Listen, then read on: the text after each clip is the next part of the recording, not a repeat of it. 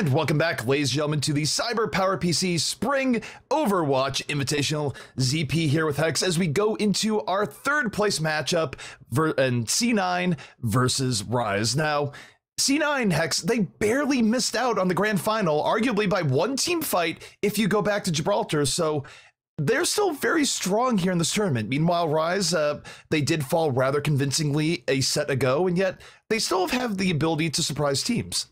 Well, Cloud9, of course, still working on some stuff roster-wise, but I'm more concerned with Rise Nation. Just reading some of the tweets that happened just after they lost, they're an emotional team, and they can go on tilt after they lose stuff like that. And I know Faz in particular had some tweets about they're a little disappointed what happened. But I would say to them, the silver lining is, one, you can still win some cash here with third place. Two, beating Cloud9 is still a big deal. This is a premier team who's trialing Koreans, probably have Koreans on their team right now, so it can still be a big boon to them. All is not lost just yet for Rise Nation. No, not at all. And it is interesting here. I'd still argue that there's probably more at stake here for Rise because Rise is still looking for good victories to put on their belt to show that, hey, they've maybe had a little bit of a rough time over the last few months, but they are getting it back together. Meanwhile, for C9, I think even if C9 were to lose this matchup, they still have the excuse of they're rebuilding, they have a new coach, they have many new members, and they're looking to gel across the board. So C9, no matter what, I feel like is in a honeymoon phase here. Nonetheless, I think C9 would like to finish things out for third because they do get more prize money, and it still looks better than coming in fourth. I mean, those games we had earlier were just insane. I mean, C9 versus LG Evil especially. C9, by all rights, probably should have won that had it not been for Train and Super just clutching it out on tank play towards the end. And it was really fun to watch. Train had some great Tracer play. Dorado was an amazing map to watch, but we will see the LG Evil guys in a little bit. But you're right. I mean, there's still a lot to play for here, regardless of being a third place match here. And I do believe we have picks and bans if you want to go over some of those.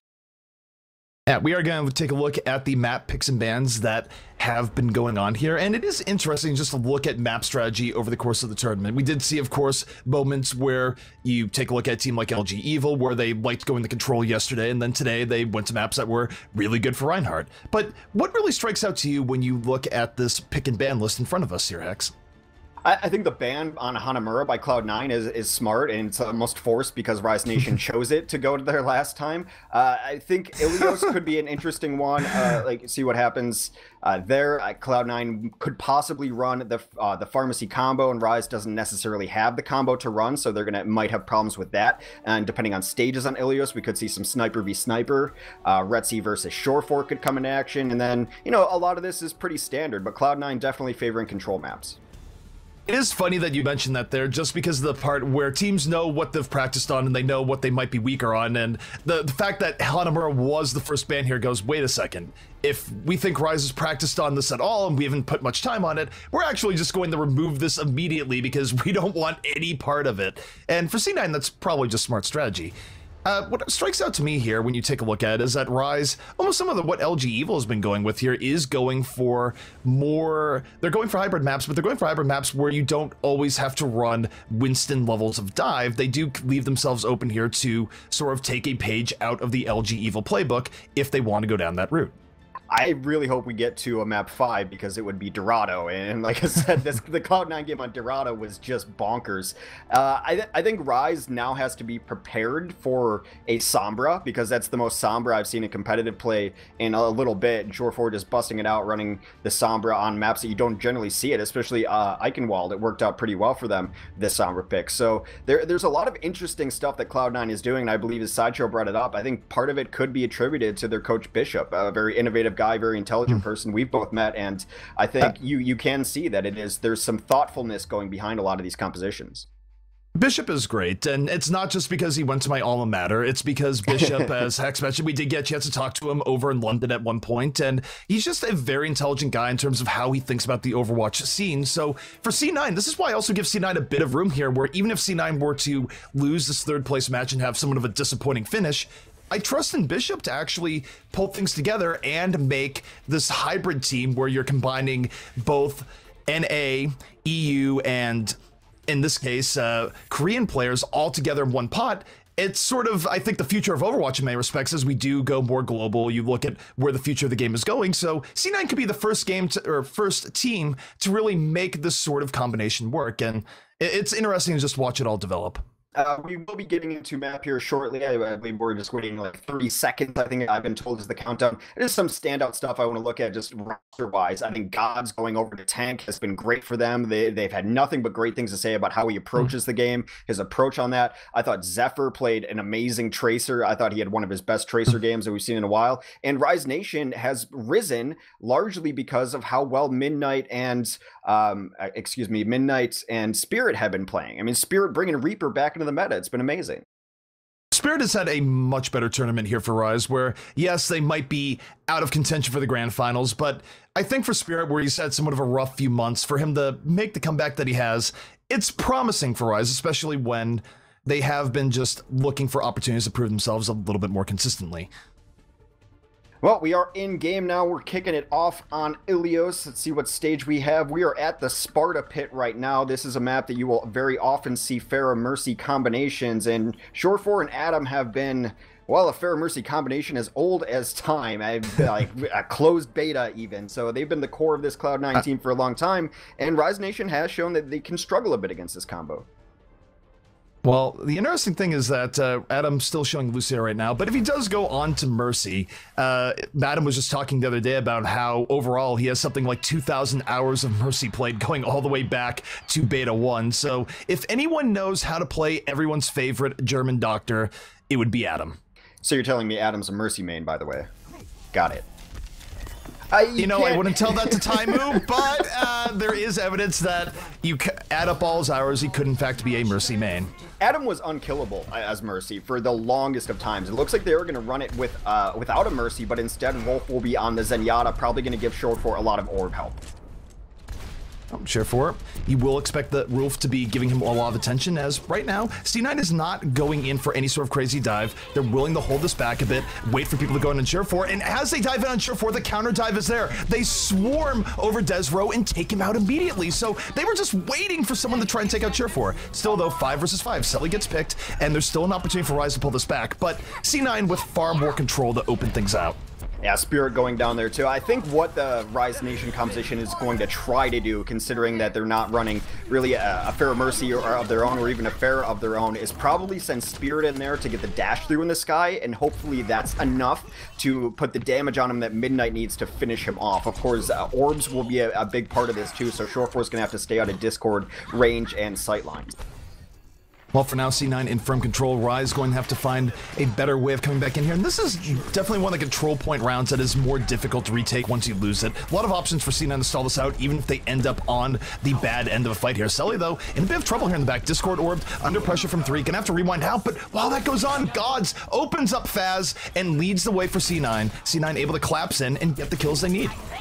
Just really aggressive. They saw it opening and went with it. Spirit will be the last to die there. I think he could have jumped off the edge. There was no way he was getting out of that. And now they're playing pretty aggressive up front. I like this from teams. They got the Tracer up there. Always going to be pretty safe as long as Recall is up. Still have Blinks up. And this can be a place where teams hold once they have control of the point. Just don't even let them out through their chokes. And right now they're just trying to strangle them and not allow them to even get in position. Spirit goes down to Selly right there. That really hurts the push. That was more Shore4, where Rocket just domed Spirit from afar, and Selly was right there with the alley-oop cleanup. Still, though, good teamwork between Shore4 and Selly to set that up, and Rise has just had a lot of trouble actually getting a clean engagement here. Selly is pressuring them pretty heavily from the back, Shore4 being a huge problem here in the front, and they don't have great ways of attacking Shore4 at this position. He has a lot of cover, but now Selly goes down immediately, picked off. That can be the danger of being that far out, and now with a 6v4 opportunity, C9 might have to give this up. It's a really nice couple of picks, but they're going to bring it back. Now we're on a 4v4 as we enter ultimate phases of the game, and now here comes a Transcend from Locke. Dueling Transcendence is on the point, so that's going to keep everyone healthy. Still, Shore4 throws down the barrage, gets 2.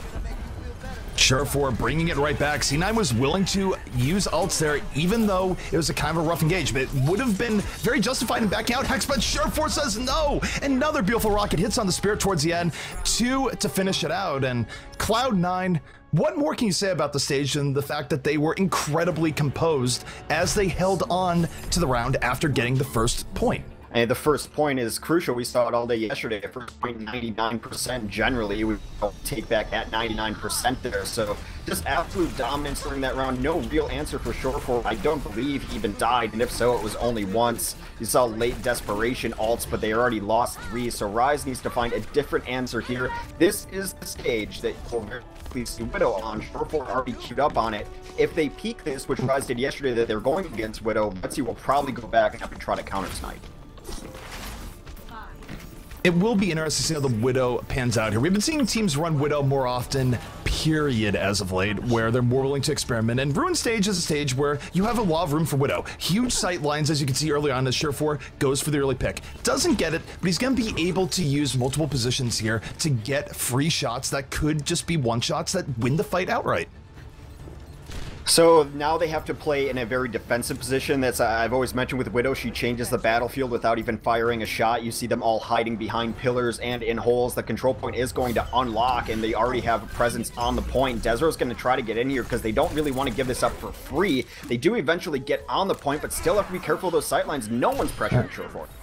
Bretzi just gets domed. Short4 with the flick shot right onto the head. 3-1 in favor of C9 early on here. And just like that, Cloud9, nothing flashy. They isolate Desro. They get the pick on the Tracer in the back, and that gives them the point relatively easily. Well, first point captured, and this switch did come. Retzi switched to Widow, but doesn't even get 10 feet out of his spawn before Short4 puts him back in spawn. It's going to be difficult for them to come out here, and they're holding pretty far back, which I think is probably fine with the Widow. There's really no reason to go too far forward here. No, in fact, when you're running the Widow, it's important not to press things forward because then the Widow isn't going to have sight on the things that you're actually fighting. You don't want to have an inadvertent 5 versus 6 as Spirit eats a pulse bomb early on. Sully, very good here at applying pressure to the backline and just interrupting Rise from getting the 6v6 opportunities they're looking for, where you look at Rise right now, they have to give a lot of respect to the Widowmaker in the back. They have to be slow about things, and then they open themselves up to Sully in the end. It's a tough road for Rise right now. Really, not much can happen until they deal with Short4. He has to be the prime target here. They have to put some pressure on him, make it uncomfortable, but Short4's also going to have infrared sight up soon, so even if Retzi stays on this, he's going to be at an extreme disadvantage in the Widow v Widow. A lot of ways that C9 can win the fight right now, is the moral of the story is Midnight gets isolated by Zephyr and taken down. 2 quick kills for C9, and that means nothing can pressure Short4 in the back as Sally! Another special delivery right to Retzi. Sully's saying, Short4, you're not the only one that's going to kill a Widow in this game. I mean, I've heard Korean Tracers are pretty good, and we've seen it all day from Cloud9. Just pulse bomb after pulse bomb has been landing for this team, and still no real answer for Short4 as he pops his infrared. Well, for Rise, they don't really have a whole lot of ults to work with here because they've been so tentative, but they're going to have to go in now. 88% for C9, which means Rise, this is their final attempt, Hex. This fight must be successful. Spirit to the back, Dragon Blade coming out, going to get nullified a bit here by the Transcendence. Doesn't get the targets he's looking for, and the Blade will get nothing done here early on. Rise already in trouble, Lock about to go down. First kill comes in from Sully, and the rest of C9 is there in the fall through. 3-1 here to open things up, and though Rise is fighting it back a little bit, they've just taken too much damage to effectively bring this back in a convincing manner. Hey, I wish we had a scoreboard, so just trying to recall it. I think there's been 1 death on the side of Cloud9 all stage, and it happened very late there. Retzi doing his best impression of a clay shooting target there towards the very end. He was pulled, and Short4 pulled the trigger. I would say the biggest problem there for Rise is that Rise was so respectful of C9 that they were never able to build up a critical mass of ults and have the point where, all right, well, we've been dying multiple times, but here's where we use 4 or 5 ults, retake the point, and give ourselves a chance. They just had very low amounts of attempts on the point there, period. I think they have a difficult time on that stage when Retzi is getting out-sniped, because that hasn't been the case for them before. Retzi's been able to at least stay even with the opposing Widow, but they played it so far back, they never pressed the issue. Short4 never really under any legitimate pressure, and it's just a really simple recipe to lose that stage. It's just let Widow do whatever they want. Short4 feeling it on the purple French lady, and he's going to stick on it on this stage. You don't see a ton of Widow on this stage. No, you do not, and Surefour right now thinks he can make it work, and why not? You do have decent sight lines here. You can dominate this top sight line if you have, say, a soldier trying to poke in, and if nothing else, Surefour being on the Widow is going to greatly control where Ryze can move, and Ryze right now, they're seeking refuge onto the point, but Surefour still plenty of ways of poking in here with this Widow.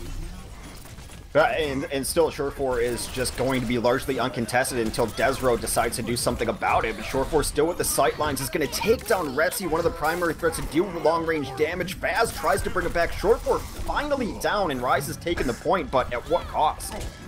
Well, part of the cost was Adam sending people into the ocean. It was a beautiful boop to even things up here for C9, and now C9 with the advantage. Going back onto the point, it's the bloodthirsty supports coming out here. Adam and Rolf getting their pound of flesh, and that's going to be C9 retaking this point. Why not, Hex? When Rolf was added to this roster nearly a year ago, well, actually 6 months ago, I don't know, I'm terrible at time. Anyway, I thought it was one of the best pickups they could have possibly made when they added Rolf and Rib, who have just been all-stars in their selective regions and still showing it now. It's a nice opening for Ryze as they win the Tracer v Tracer. Ryze opened this up pretty well, 3-1 to start things out. Retzi and Spirit striking blood quickly, and now C9, the question is, do they delay this while they control it, or do they back out? And actually, they don't have the option. They're going to lose the point before Retzi can delay, or before Zephyr can delay, rather, and that will be a take for Ryze. So Ryze, if nothing else, is making this closer, and the early Widow opening that we saw, no longer a thing. It's been nice for Ryze, at least to force Surefour onto a different hero. Surefour's played like 8 different heroes today throughout the day. It's been insane to watch his range on everything. So now they have to find a different answer for Surefour as he's taken to the skies. Maybe Retzi can do it. Soundbarriers come off from both sides. Sunbear comes out from Ryze here as they try and hold on. Here comes a self-destruct looking for anything. Not going to connect. And Gods isolates Lock while that goes down. So now 65 for Surefour. But Surefour in rough shape here. Taking refuge. Oh my goodness. No! What a play! Desro juked into the ocean as Surefour survives. Oh my goodness. Surefour earned that kill and then some. Talk about, he made his opponent beat himself. I mean, I understand the want to have the hero play on Winston to be able to do that, but I feel it's a low probability engagement. Well, regardless, Ryze still has the lead here by about 30%, and we'll see what Retzi can get done on Tactical Visor. I think the moment he sees Surefour alone is the moment you pop that right away. You trade an ult for a Pharah. Well, Spirit winning the Tracer v Tracer early on. 65 here from Ryze. Zephyr holding on to the self-destruct and really neutralizing Retzi up here, not letting him get much off of that Tac Visor. Is good use of defensive matrix, and here comes the self-destruct onto the point. The self-destruct goes in. Nothing comes of it. Ryze still pressuring in, and with the boom in from Spirit, this is looking much better for Ryze. Zephyr gonna get knocked out of his mech, and Ryze should be able to retake this. I give props to Spirit. He's played a multitude of heroes today as well, and he's been opening these fights by winning the Tracer 1v1, which you have to do. It's worth noting, though, that they still have not wrestled control back at the point. A nice Primal Rage from Gods will buy them even more percentage points, so now Cloud9 puts themselves in position for one more fight, probably map win. Very close here, though. It's a much better showing here for Ryze. Part of it is that it isn't quite as accommodating of a map for Pharah, which Surefour has been on for most of the game, but now he's swapped off. Surefour now on the 76, going to play this more ground and pound style, as C9 does look for the one final team fight, which will put them in over the top. Spirit counter-firing right here. C9 actually being very tentative on this engage. They're waiting for the right opportunity, and it'll be C9's last attempt to flip this as well, so it all comes down to this fight. Pulse Bomb in from Spirit, does not connect. Here comes a sound barrier in from Ryze. They need to get at least one pick off of this if they want to secure this fight, and they're not able to do it. C9 still in their face, and the counter sound barrier is out. There's life in C9 yet. A much later sound barrier, and that's going to lead them to feel invincible as Selly goes off with the triple kill on the point. Ryze gets a couple to try to bring this back, but it is only Retzi alive. Cloud9 will flip it over. Ryze one last chance to contest. My ultimate is charging. Ryze now, and you say one last chance, but this is going to be a very curried chance here where they just have to rush onto the point. They can't get good positioning, but they will have a Transcendence, which at the very least is good for rushing onto the point in these situations. But they have to hurry up here. It's 97%, 98%. They must touch it, and there they go. Spirit gets onto the point, and Locke is going to use the Transcendence to buy some time here. And actually, they might grab this point. C9 is holding quite a bit away here. Most of the fight is taking place off of the point. Both teams still at full, and yes, Ryze is retaking the point. C9 really needs to get back on here. and they will get back indeed with a Transcendence of their own. And Surefour, late Tech Visor, should be all they need to clean up, but still options here for Spirit to be a hero. Surefour does go down to aforementioned Spirit. He is discorded, so his life probably not very long. A nice Primal Rage has bought them some time, but with Spirit going down, I don't know if they're going to have the cleanup. Midnight will actually take down Adam with that self-destruct. And Rise pulls a stage back. Rise staying alive here in Ilios, not going down here just yet. Desro probably thinking all that is holy that that one play I was not directly on camera. Oh, man.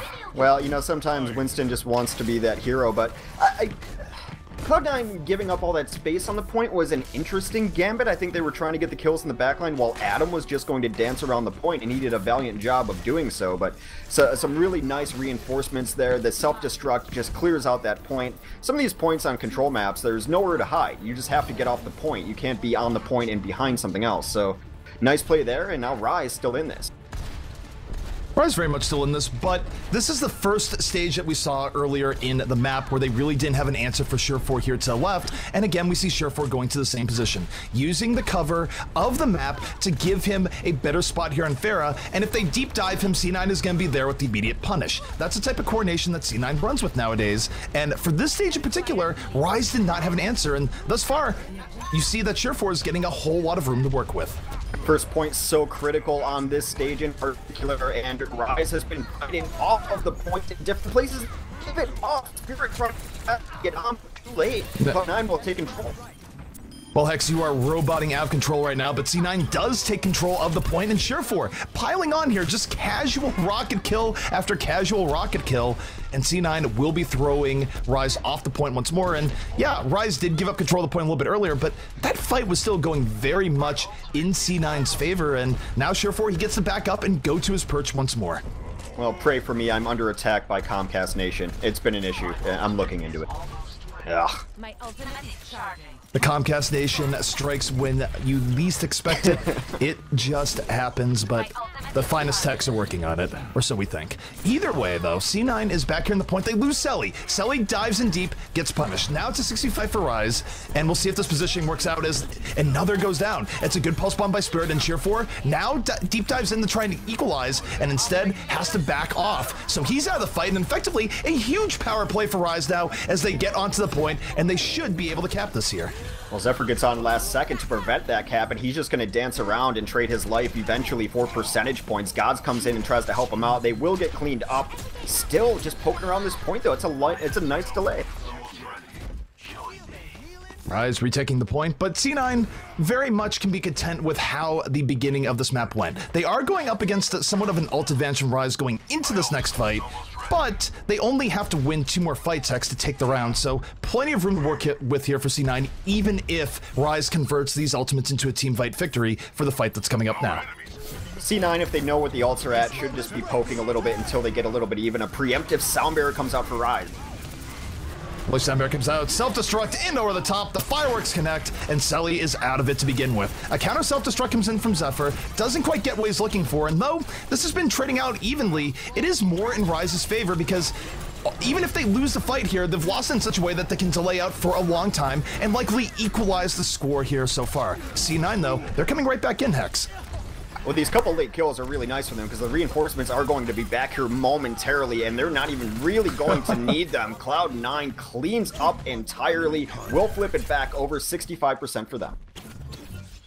Not the worst there for Rise, even though they did end up losing that fight. It was a long loss where they gained quite a bit of percentage. Now, I do think with how things are going right now, their margin for here is probably just 1 fight, so they do need to make the most of this. They are going to be at an ult disadvantage, but if they take this fight, they do have very good outs for winning, but that is going to be a huge pick. Yeah. Selly gets on the Spirit immediately, and that really ruins the amount of time that Rise has left.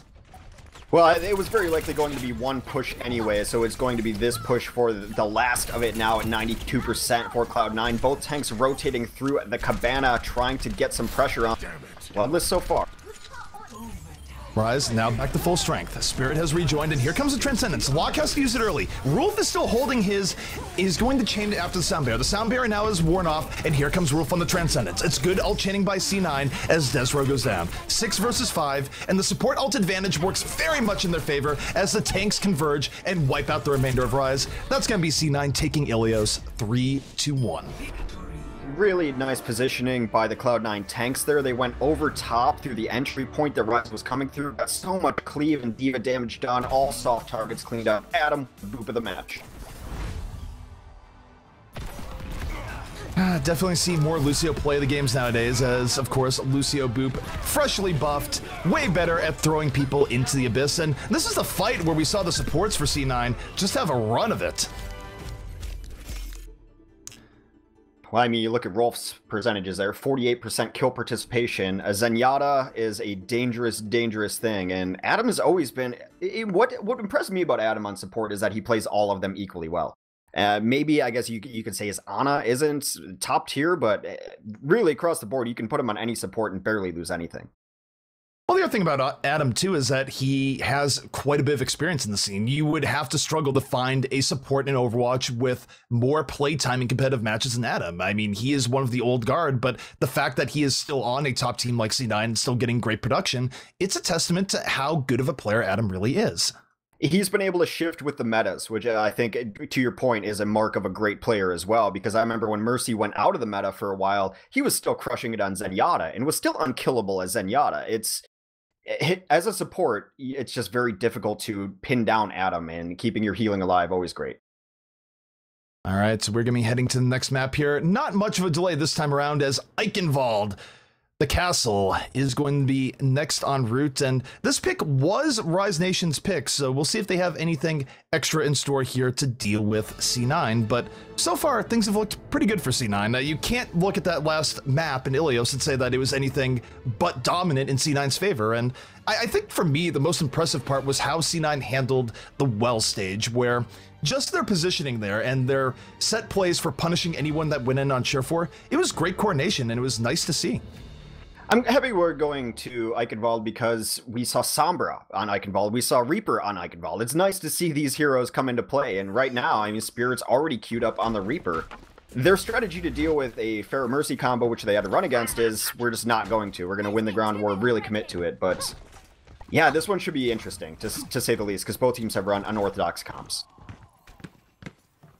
Why don't you take a look at the C9 defense as it rolls out here, and Zephyr, well, we'll see if he goes for this. Probably not. He is running back into the spawn. I would love to see more Reaper in play. The two heroes I root for most, just because we don't see them as often and they are quite good, is that I would love to see more Widow, which we are starting to see, and seeing more Reaper situationally I think would be cool. He is getting a few small buffs in an upcoming patch, but we'll see if that's enough to bring him more into the fold. Yeah, no love for Symmetra. I see how it is.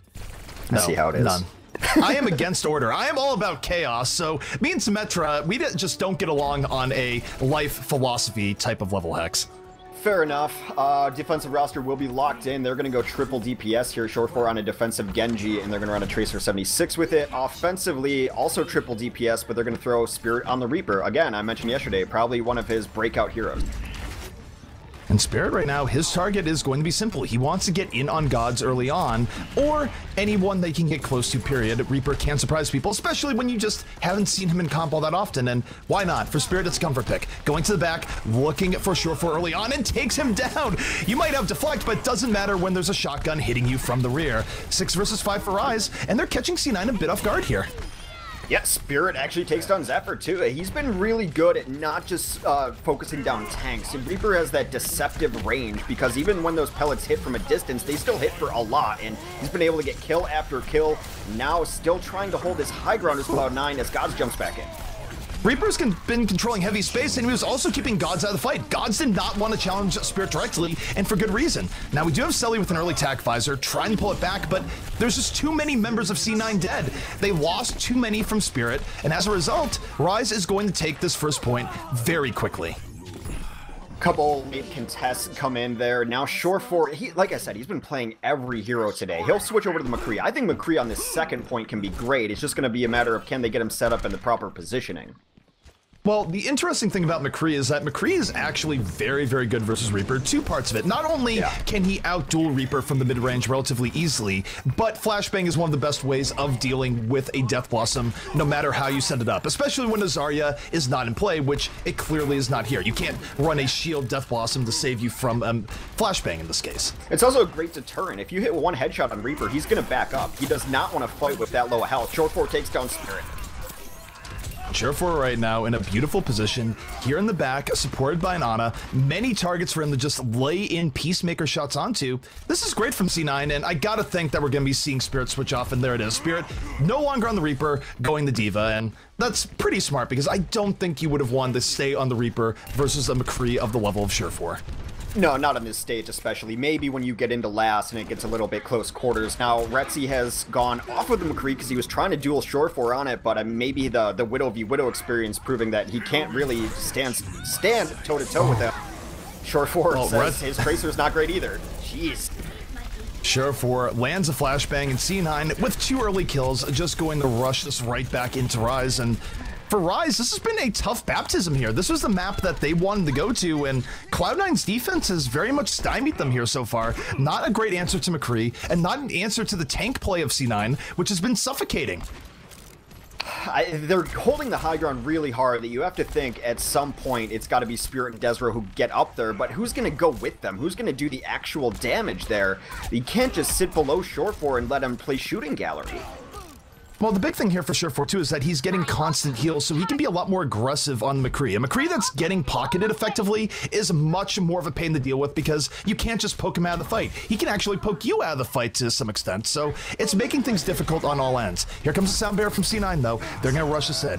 It's high noon, the Deadeye comes out and does not get the kill. The defensive matrix stops it. It wasn't the Transcendence. The D matrix ate the bullet, and now there's an opportunity for Rise as they take down Gods. Well, Selly's up over the top. He's got his visor out trying to get something done. Well, actually, Selly didn't pop a visor. That was on the other side. My apologies there. Midnight does go down to a Helix Rocket from Selly. They've gotten a lot of really free push, though. The cute thing that Rise Nation has done is they've been pushing this cart all the while. Very reminiscent of Rogue. I mean, they've been pushing the cart, yes, but they've been so far away from getting a clean team fight. I mean, I guess it's better than not getting the push at all, but C9 still, even from this distance, probably has a margin of 2 team fights, so long as they don't get wiped directly on the payload. So, yes, Rise has gotten some progress, but Surefour still hasn't died in forever now, it feels like. So they have to do something to get rid of this hit scan pressure over the top. But taking that free push means that if they win one clean fight, it's possible they can get to second, rather than trying to win the fight and then getting it to the cart where it is now. So take what they're giving you, and they were giving up free cart push.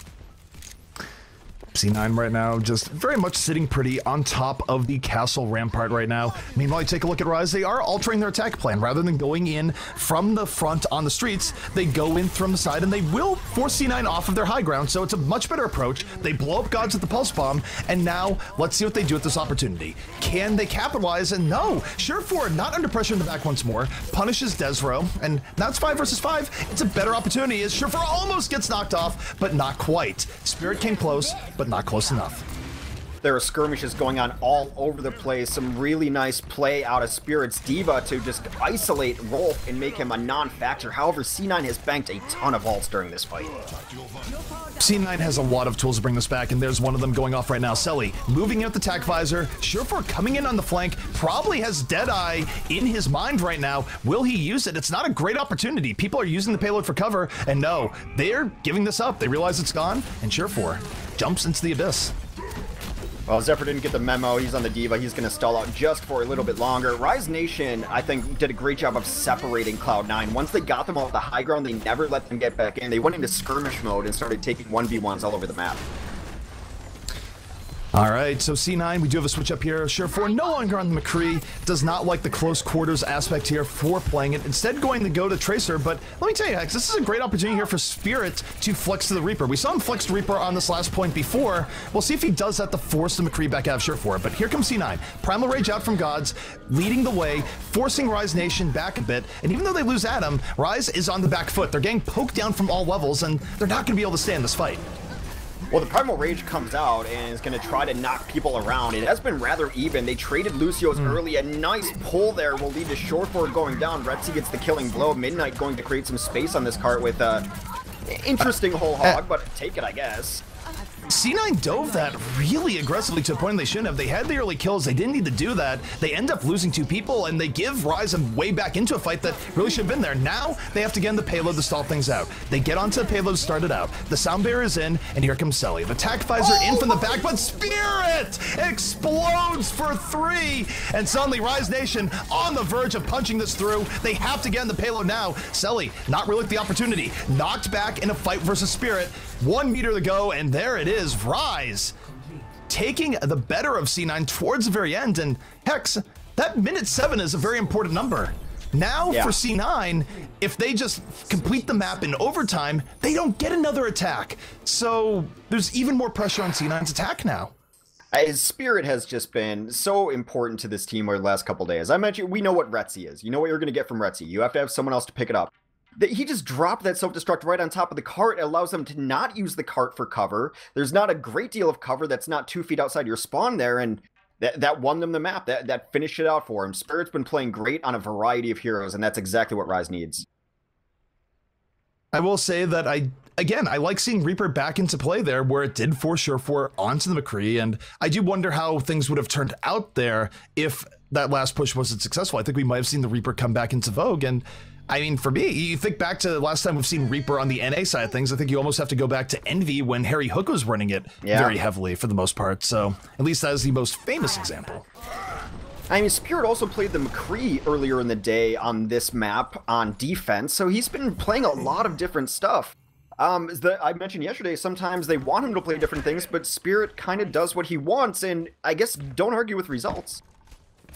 No, not at all. And Rise now, potentially, we'll see if they can make the most of this and even up the series 1-1. Still plenty of ways that C9 can set a quick time on their own here, and you take a look at how they're going to run this. They're going to be running with Surefour in the skies and Gods deep diving to the back. Selly being the muscle in the back for hit scan, and Zephyr diving in with Gods. Yeah, Adam will be switching off of this Widow. I cannot imagine they run a solo support here. Yep, there goes the Mercy switch. Yeah, triple tank combination for Rise Nation. This is something that they're pretty practiced on, pretty good at. It's going to be interesting to see where they hold. I'd like to see them do like the pillow fort kind of hold that LG Evil did.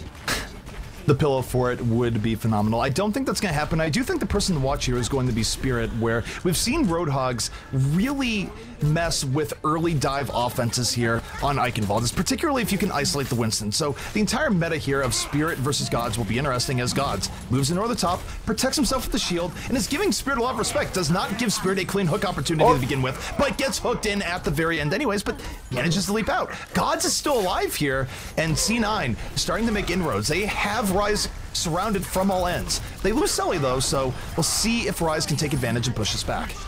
Retzi's trying to find an angle to take down this combo here. The best Mercies will heal everyone, and the best Pharahs know how to play defensively when that has to happen. Still, after those first couple kills, nothing much has happened. Spirit just narrowly misses a hook.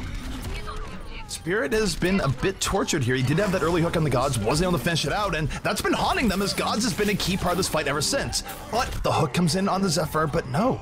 Gods finishing it out. Surefour still a threat in the skies, and now doesn't have to worry about much. Taking down his only threat in Rutzi, and that should be a take here for C9. And again, Hex, I'm just going to note that first hook where Gods is pulled in and just barely got out. If Gods dies there, I think that we still see Rise holding on to first.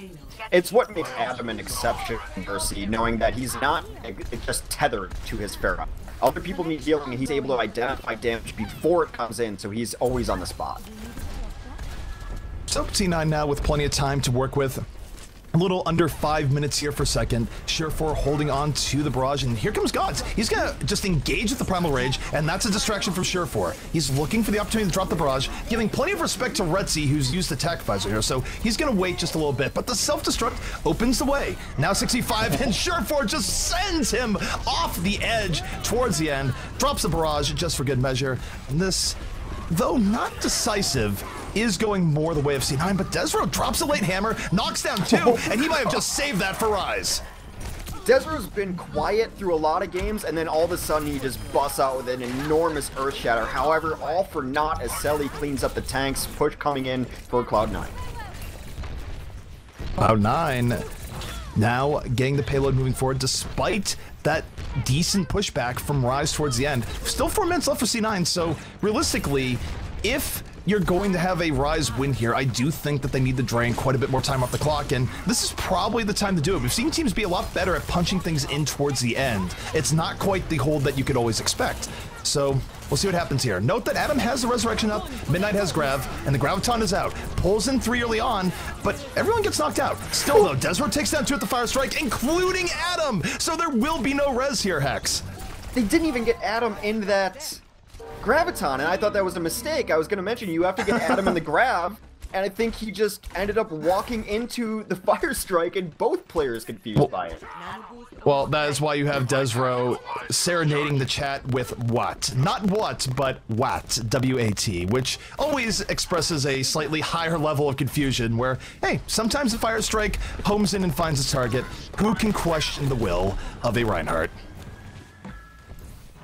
Well, Adam will have the Resurrection for this next fight, which I guess would be the silver lining, as Cloud9 just walks up top and takes all of that away. Meanwhile, they got a ton of push on the cart, forcing out a sound barrier. Sunbear does come out. Cheer4 is still looking for knockoffs. Not going to get it here early on. 6 versus 6, but C9 has much better positioning here. Surrounding Rise from all ends, but Retzi going to drop the Tac Visor. Moving to the back, but taken down by the Barrage. It's a beautiful flanking barrage from Cheer4 that picks off 3, and that will be the gates of the castle being knocked right down by C9. Well, it might be time to use your microphone magic and reset that compressor you've got there. Hearing a little static from you. Regardless, the door will be broken down, and Cloud9 looks to roll through. We mentioned that they must finish before overtime here, as 1:07 on the clock for Rise, but 3:43 left. A lot of time to be able to push this in and still have that res in their back pocket. This is plenty of time here to even things up and then some, where then it would be C9 with an advantage. Rise is going to have to find a way, but somebody else up here for C9. This should be a fight C9 wins, especially if Adam can stay alive. They take down Desro early, and take a look at Adam right now. Adam's just hiding in the back. He's expecting his team to die, and yet C9 exceeding expectations, not in fact going down. The sound barrier comes down, and they get another. 6-4 right now for C9 as they go in deeper. But Cheer4 going down, this has set the timer for the res. Adam will probably be bringing him up here no matter what. He's gonna dive in, and the Resurrection is in. That is one way to play around res, to not kill anyone else and just make them solo res things. Gods was already in the backline, keeping them all in spawn, doing so much damage up front. Now the fight continues, fully reset 6v6. Self-destruct into the top from Zephyr, making space, doesn't get anything, but Rise still in a very tough position. Retzi gonna try and pull it back. Tac Visor nullified by D.Va and taken down by Selly. Cheer4, the barrage to the back, effectively getting 2, and now C9 just a little bit away from that yellow box of not victory, but getting the 3rd point and bringing us to extra rounds. A little disappointed no Sombra there, but I guess they didn't need it. They just absolutely rolled, and at a certain point, they have to find a better answer for Cheer4. There are some Pharahs you can ignore. I'm not sure that Cheer4 is one of them. No, and you do see that come out for teams where they go, well, the Pharah, how much damage can they truly do? Well, when it's Cheer4, it's quite a bit. Cheer4 is one of the unique players in Overwatch where we tend to call them unicorns, where he can play great hit scan, he can play great projectile. There's very little that Cheer4 can't play. Even heroes like Roadhog, where he will humbly say that, oh, I'm not that good at Roadhog, you can still see him have absurd plays. So Cheer4, probably one of the most versatile players in the entire game. He played D.Va earlier today and played it well. He can play Zarya. It's amazing, yeah, and that he's one of like 2 unicorns in the entire scope of all of Overwatch. It's just so impressive to watch. Well, I'll say this for Cheer4, he also does a lot of streaming and has to do a lot of competitive queue, and if you don't have a pocket Zarya, you're gonna be in some tough times. That is a recipe to losing some SR, let me tell you. Yeah, I watched Cheer4 stream a little bit last night, and it was getting late, and I'm like, doesn't he have to get up early tomorrow? Don't I have to get up early tomorrow? We should both go to bed. Anyway, the defense now for Cloud9 is going to have to defend for 1 minute, which is likely 2 pushes, depending on how long the fights go. Spirit busting out the Reaper on first point again. And why not? It worked out well the first time, but C9 should be a little bit more prepared for it this time. Spirit now under more pressure here from Surefour as Surefour looks at him as he comes back in. And Cloud9, they're taking a very defensive spot here. They're not really going too aggressively, aside from Selly, who is the bait. Unfortunately, Selly dies without much being done to Rise, but Rutzy goes down as well. 5 versus 5, Tracer no longer a factor, and Surefour doing so much damage with these rockets as Desro takes one right to the grill. His Spirit's trying to get a lot done. He's trying to 1v2 tanks, and that's not going to work out with the D.Va in the mix. You need Gods to over-aggress so you can punish him, but I think they've learned their lesson. Gods is going to be Zephyr's best friend, or vice versa.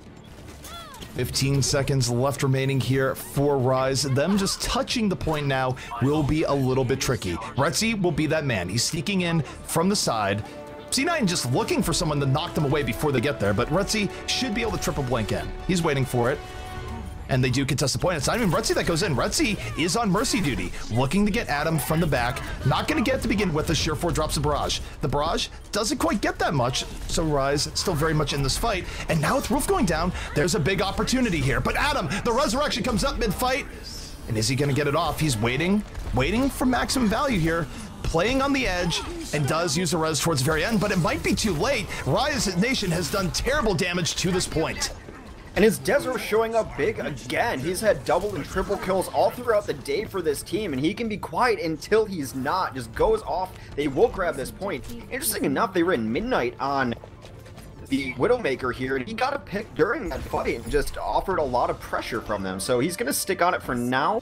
Maybe. Yeah, he's going to look for another pick. It's a good way to deal with a Pharah, but they're off Pharah.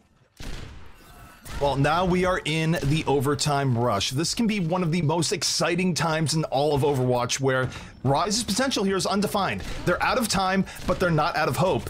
C9 wants to win a team fight as soon as possible here to end the threat of this payload going way too far. And now you take a look at Rise. They have Dragon Blade on deck, and with Rutzy blowing up Surefour, this is a huge opportunity. 6v5, we'll see where it goes. Lock going to pay the price, but here comes the Dragon Blade. Spirit looking for one in the back, gonna get bopped away. Will he get the Ana here? Trying to get it, and no! He does not get it. The Dragon Blade not connecting, and suddenly Rise in tough shape as they try to keep this payload moving forward.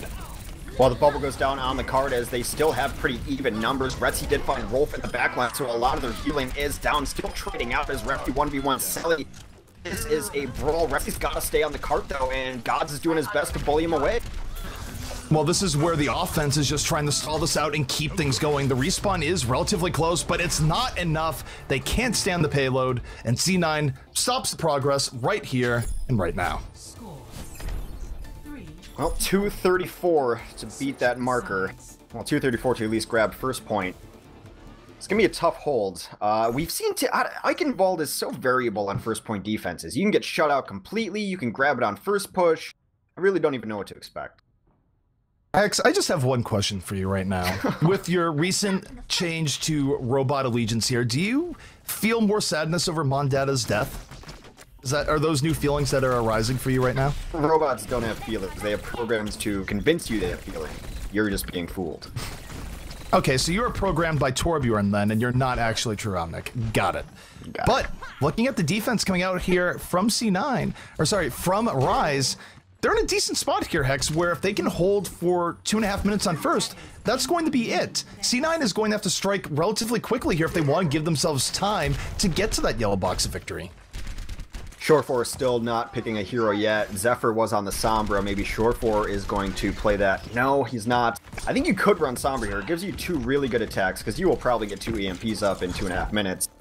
Granted how fast that goes up, but they're just going to run the double DPS this time, as Zephyr is going to go on to D.Va instead. So double tank, double DPS, double support. So standard 2-2-2 into triple tank of Rise Nation.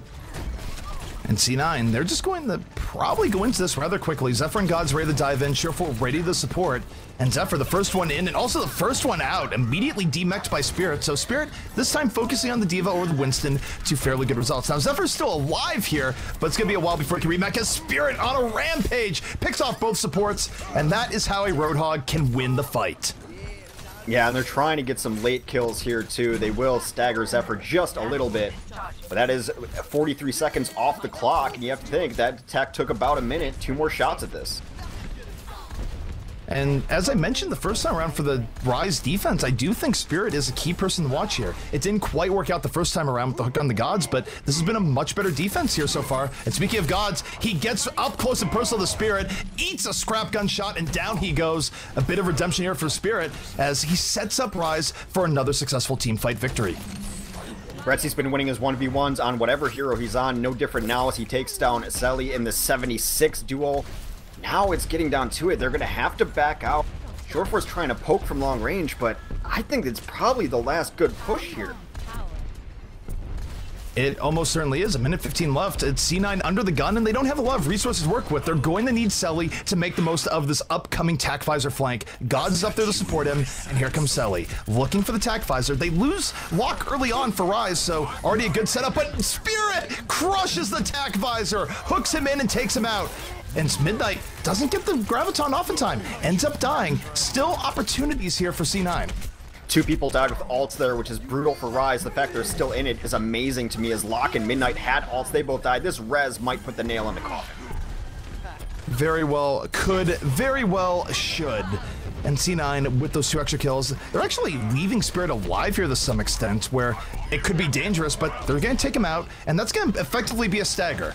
Still, you take a look at the position that Rise is in here, they can very much defend the CL box victory. It's just gonna matter, can Midnight land a good grab? Yeah, Midnight was coming out thinking to go back in the fight, but he rotated back. They want to get the high ground possible.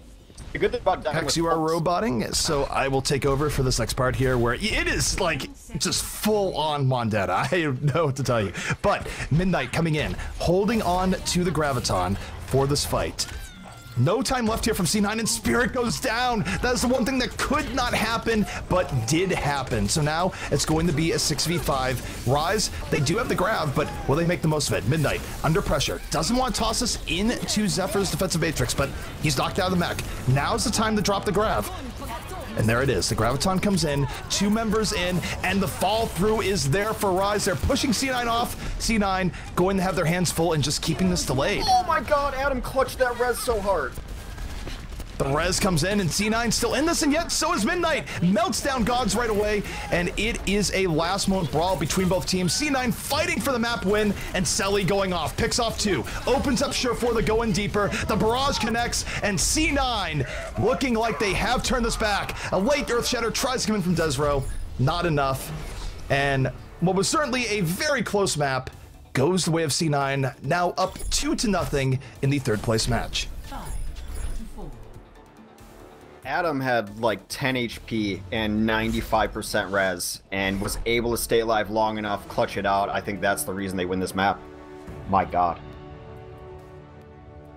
That res was game-changing. There's no other way to put it. And I will say is that Zephyr did really stop Midnight from getting a quicker Graviton up there, where it was interesting what he did, where he was basically doing 180s on D.Va, where he would look away from Midnight and then suddenly shift towards him. And the entire goal was to try and catch him off guard and eating a grav. It was some interesting mind games going on there. Well, that was intense. Our next map is Cloud9's pick. It is going to be Nepal. And based on what we saw in Ilios, you have to give them the advantage overall on just the skirmishy nature of control points. As an aside, I'm sorry for being a robot. We knew it was going to happen today. I know what the issue is. I can't fix it. If you work for Comcast, tweet at me. That's how I got it fixed last time. If you are a high-level Comcast tech with access to do terrible things, and you might actually also work for the NSA, tweet at Hex to get his information and fix his problems. That's basically what he's saying. That's a trade I'll make. I live without shame. You can know everything about me. Doesn't matter. I just want my internet fixed. I know everything about you, and it haunts me to this every day, Hex. I was never the same coming back from Denver, just so you know. Well, you know. Some people's lives I improve, and some I just mentally scar forever. You happen to be the latter. Not many in the A lot of people in that latter group. A lot of people in that latter group. Well, we are heading into Nepal. It will be the 3rd map of the series. This was C9's pick to begin with, so C9 very comfortable in bringing Rise to control. Rise now fighting for their tournament life in a sense, or at least in the 3rd place match. They can't get back in. This is not double limb. And yet for Rise, it would be good, at least from their perspective, to grab this map and extend things out. Well, it does seem like we need a pause here. Rise Nation with the tactical pause, maybe going over some strategies. Down 2-0. And, you know, possibility finishing out of the money here. And we are waiting for Retzi, where Retzi had to use the bathroom, or no, it was actually Faz. Retzi, no shame in throwing Faz under the bus, and you know what, why not? That's probably just karma coming back to bite Faz after his very vocal outbursts in Pro Talk. It's been an Overwatch tradition of always calling out whoever's going to the bathroom. And it goes way back to Envious days. Envy was the worst, man. Like, Envy really had no shame in throwing their teammates under the bus, and if I had a nickel for every time I heard Internet Hulk say Harry Hook is on the can, I might have $1, which is saying a lot at that point. Yeah, Gods does express his dismay over Retzi's hair. Of course, polar opposites when it comes to the headspace of those two players. Retzi with beautiful locks. Gods looking for the clean look. Rise is probably the one team in professional Overwatch that could get sponsored by a shampoo and conditioner company, and it would make total sense. I mean, really, just put them in an Herbal Essences commercial. That's all I want. I was just gonna say that. Out of my head, ZP. All right. They off course. That's true. Well, this is a stage you can see a lot of different stuff on. I mean, Midnight's on the Junkrat now, and that's a way to make a lot of fans. This is the stage you could play Junkrat on. You absolutely can play Junkrat here, and somewhere Mangachu is smiling, where... No, he's not smiling anymore. The switch-ups are coming in. We will not see everyone's favorite rubbish raccoon. No Muck Marmot. No Orisa either, which is also the one stage you see Orisa on. So both teams running pretty standard here. A McCree on the side of Cloud9, though. It's going to be played by Selly. And one thing we've seen, especially in Korean play, is that there's a lot more love for McCree, and Selly follows in that tradition of wanting to run McCree a little bit more regularly, and this is a decent map to run McCree on. There's good sight lines for him, good opportunities to get used to Flashbang, and you see Selly right now looking for that burst damage on the Retzi. Not going to get it early on, and the Discord Orb forces him back. Here comes Spirit, but no, not able to finish a kill. Has Lock just drops the orbs from across the map. Down goes Selly, and down goes C9 chances of taking this first fight. And they're running that very distance damage composition with the 76 and a McCree, but Locke also can do damage from a distance, took both of them down, and first point captured here for Rise Nation. It's going to be interesting to see, well, Shoreford off of it right away. So Shoreford is actually going to switch to Roadhog, while Selly will take over 76. So they're going to put a little more meat on the ground. 3 tanks. Yeah, I don't think C9 liked what they saw with the early McCree opening, even though it very well could have worked. I think for them, they don't want to use McCree when they're stuck in a retake situation. It's fine when it's neutral, and it's fine when you're holding, but they wanted a little bit more mobility for actually going in. And Selly drilling Faz early on here for the first kill, and now has Retzi in hot position as he takes him out as well. It's a double for Selly, and C9 should be able to just evict Rise from this point. Yeah, late kill from Spirit, late double kill from Spirit actually, but all for naught here is a... Well, I mean, they should be able to get themselves in a 6v4 situation now, so that's why you see Cloud9 backing out a little bit. They know that they lost a little bit late. Rise, meanwhile, getting back onto the point, and no, they don't retake it right away. Gods moves in, ruins the party, but for how long? He just eats a pulse bomb and dies. Rise not flinching at all at C9's rather half-hearted attempt to contest that, so Rise, when the smoke settles, up 50% to 19. Pretty good start to Sanctum for them here so far. Yeah, again, it's a lot of this for Rise the last couple of days has been how good Spirit has been. He's gotten 4 kills in the last couple of minutes here. He's just running wild on Tracer, but it also lets Retzi not have to play the Tracer. He can play 76 and just chip in damage from the back. Well, Rise certainly in a good position here, and they're going to go deeper. They use the Transcendence, and Retzi dives right in, not actually able to get the Transcendence love, getting zoned out, and barely gets away from the tank support, and with 35 HP, ends up living, only to almost get knocked off. But it's been a rough go for Retzi as he gets spooped and bopped around, but still has the Tac Visor up. Coming back in, Tac Visor now in play, looking for more, and finally, his fight ends as Selly treats him to the Helix Rocket surprise. That was probably one of the most chaotic player point of views I've seen. Finally, his watch has ended. Midnight actually threw his self-destruct right into the pit, trying to vaporize Mandata's gold, as you would put it. But only one more fight needed from Rise Nation here. They will be at the economic disadvantage, but if they're keeping close track, it's so hard to know this window, but they will have Sound Barrier before Cloud9. Adam's still 10% away. C9 going to have to win many a fight here in a row, and yet with the sound barrier up from Faz, there is a brief window, but that window is closing. They can match sound barrier for sound barrier now for C9, and in fact at C9, they drop the beat first. The beat gets dropped from Rise in turn. Both teams protected by the barrier. It cancels out. Selly still on the back here, holding the tac visor, and now he uses it. Takes down Faz immediately, and I actually think he could have held that Hex. I don't think it was necessary with how the rest of the fight was going on the point. Yeah, I agree with you, but as a Soldier 76, when you see both the tanks go down, your eyes just get wide, and you're like, there's nothing to stop these bullets, so I probably could have held it after they'd just gotten 2 kills. The problem here, though, is that this is a big opportunity for Rise now. They only have to take one more fight. They don't have to worry about attack visor, and they're going to have a bit of an ult advantage here in a moment if they can avoid anyone getting picked off. So for Rise, this is their chance to start things out well here on the Paul. Spirit diving in, drops a pulse bomb, doesn't connect, and it's still C9 getting pushed back. Adam immediately off. And now with the 6 versus 5, the Transcendence is down. 5v5 as Retzi falls, somewhat more back and forth, but it's still better initiation here for Rise. The counter Transcendence comes out as the trades continue to go down, and Self-Destruct will go and clear off the point that lets Rise not take it back just by the smallest margin. Doesn't happen. Selly was able to stay alive there, takes down Spirit and piles on, and unfortunately for Rise, they are thrown off, and what a good effort there from C9 to win a fight where, frankly, they weren't favored at all towards the very end. I've been so impressed with Gods throughout the tournament, and just watching his transition over to tank over the last couple months, I just feel he's got a great understanding of the game, and that's been echoed by sentiments from Bishop as well, that just talking to Gods is just, you learn more about the game every time you talk to him. There's a lot of players like that, but I've heard just nothing but great intelligence coming out of him.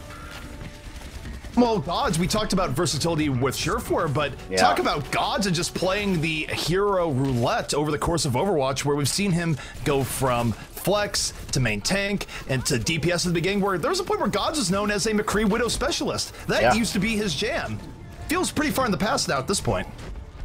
I still remember that grapple shot on Hollywood, though. It will forever be in my mind. God bless the old Josh OG tournament. The actual best showing that the old LG then NRG roster ever had.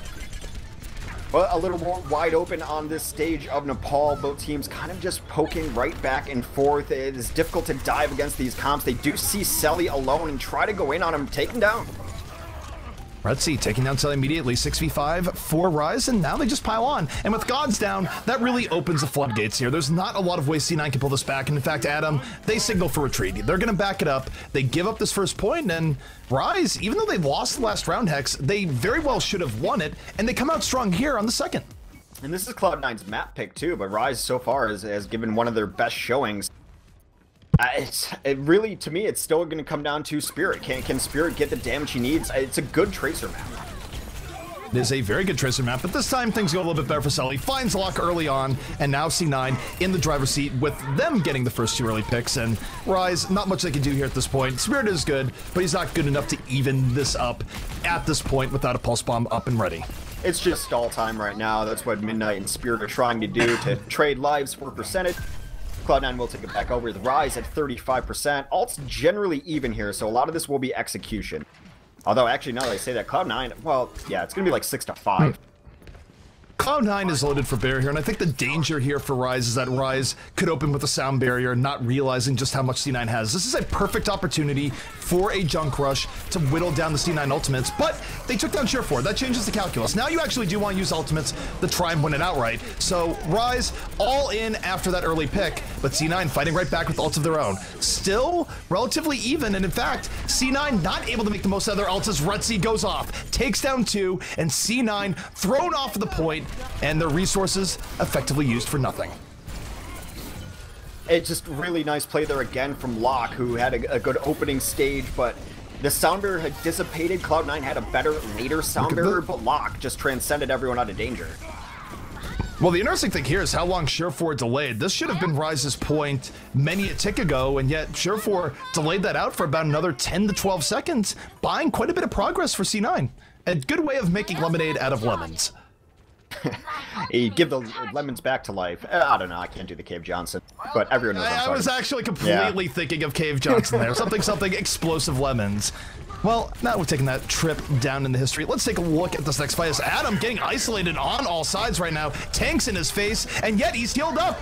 Boops the competition away, and suddenly here comes C9. Adam still very alive, and Selly on the hunt now, looking for extra kills here on the point. Retzi, a big threat, grabs one, but don't know if it's going to be enough as C9 is in a dominating position right now. Again, just...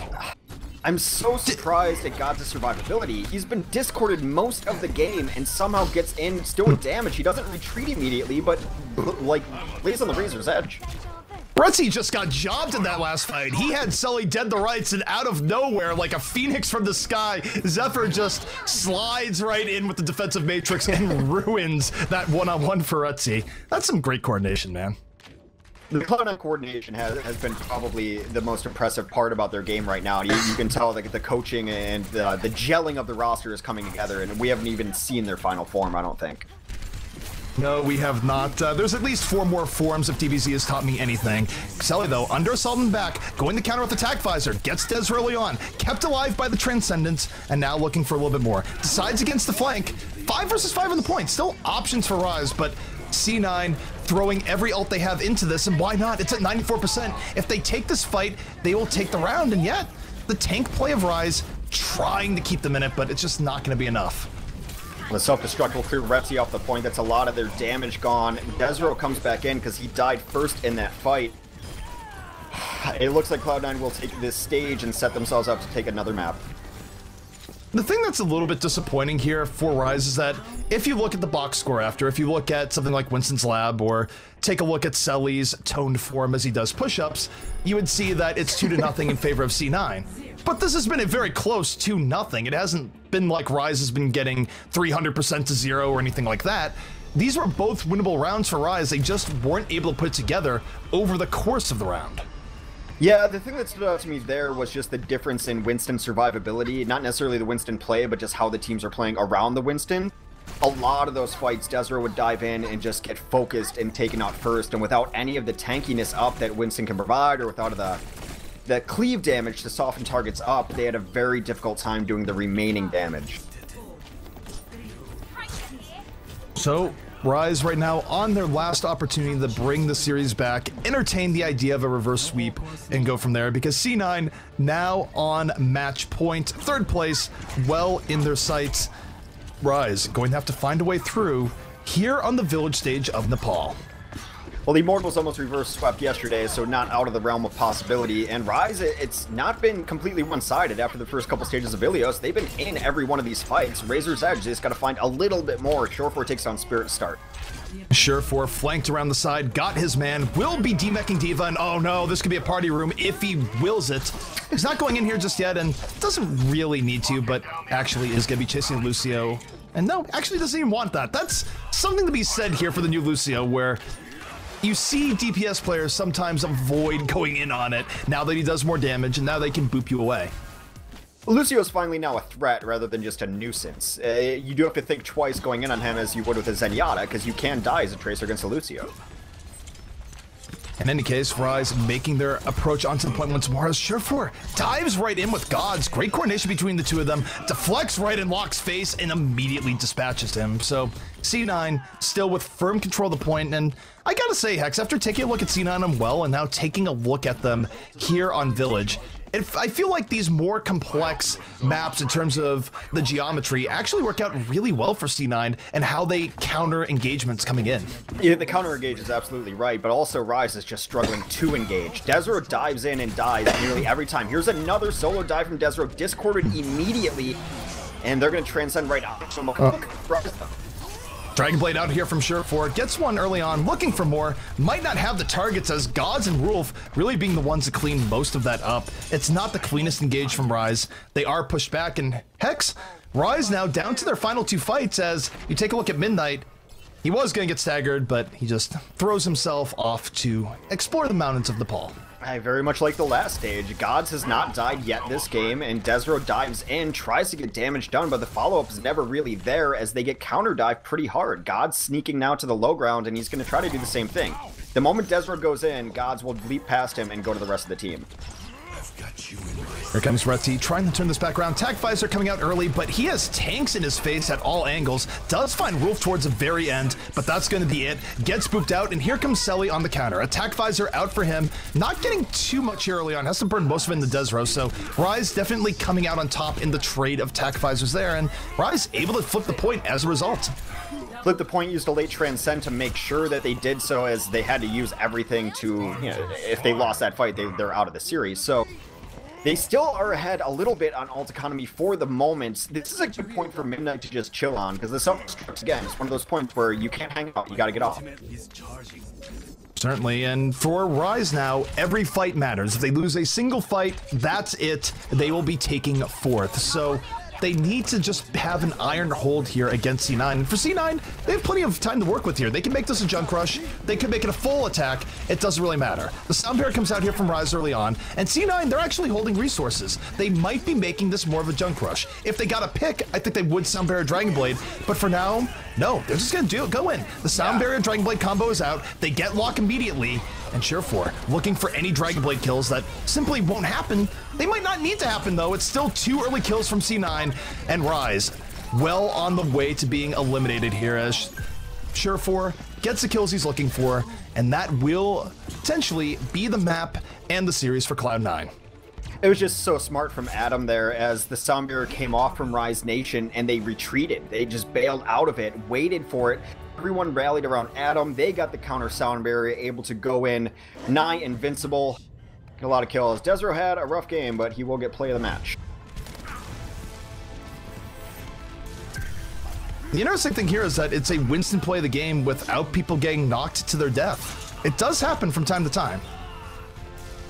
Yeah, I mean, I don't understand the algorithm sometimes, but I'll take it.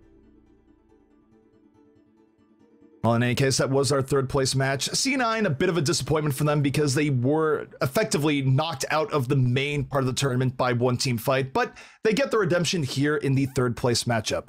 Coming up next, though, we are going to be taking a look at the grand final, which will be CLG versus LG Evil. Both teams coming out and having a better tournament than I think people expected of them coming in, Hex. I expected CLG to have upset potential yesterday, and obviously they were able to do it, although by a razor's margin. Immortals almost came all the way back on them. I think LG Evil is playing the style that we saw them play when they were on their big run, and they're a little bit inconsistent across the board, but they're getting more consistent plays out of their big tanks, which is, I think, is their best style. There were times they toy with 3 DPS, even 4 DPS, but I think when they're playing their best, it's a lot because Super and Train can play everything. He's been another player who's really had a breakout this tournament.